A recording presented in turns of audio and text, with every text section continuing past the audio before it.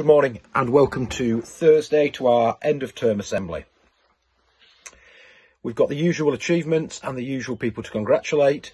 So I'll begin with art, with Jin. Well done to Jin. Dedication and commitment to art, throwing himself into all the trips, lectures, community projects, as well as excelling in his own work. Also, congratulations in art to Tara, Sungan Joret, Katie Haywood, Purdy Blacko, Serena McAteer, Imara Sylvester, Alexa Waiter Westgarth, Becca McGowan, Minty McGowan, Sarah Rorison, Georgia Crispin and Oliver Christie for fantastic work. To Izzy Flanagan, really well done. You were awarded highly commended in the Living Edge Schools Art Award, exhibited in the Lowry. And to Taylor Lai, Amelia Lowe, James Campbell, Olivia Clark, all of whom are awarded their art colours. To the mathematicians, well done to those of you who did very well in the recent challenges. Lots of gold and silver awards there, and a number of you going on to the Kangaroo Awards. Running cross-country end of term, boys junior individual winner, brilliant performance by Dan Richardson. Girls junior won by Izzy Barley, well done.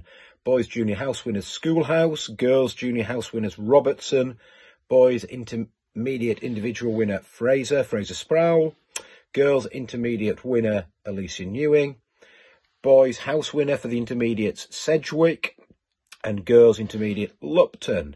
Boys 10 mile relay winners were Sedgwick House, and the girls 10 mile relay winners were Robertson. Boys senior house winner Tom Calhoun and Noah Harling, both from Schoolhouse, and senior house winner with the girls Alex Duckett from Robertson. The boys senior house winners were Sedgwick House and the girls Lupton. Netball, the junior house netball was won by Robertson, as was the senior, and the shooting, the Nanuki Cup, was won by Robertson House. Going back a few weeks now, rugby, senior house rugby football, was won by Winder, and Winder also won the juniors. Well done there for the double. I would like to award Headmaster's colours to Tom Lanny, Evans House, for playing for Scotland under-19s against Wales under-19s. Really well done, Tom, there. And a special mention, unfortunately, these boys were not capped because it was called off due to the virus, but a special mention to Rhys Tate, Ian Carmichael, Murray Redpath and Cam Melville, who would have played for Scotland under-18s against England under-18s. Lent Term Cup winners for the boys, Sedgwick House, for the girls, Robertson House. Physics, Alan Yu and George Welsh, well done, you both achieved bronze. Level 1 awards at the British Physics Olympiad Senior Physics Challenge, run by Oxford University. This puts you in the top 25% of entrants on a very challenging paper. Max Jackson, Evans House, achieved a gold in the same paper, putting him in the top 5.5% of entrants.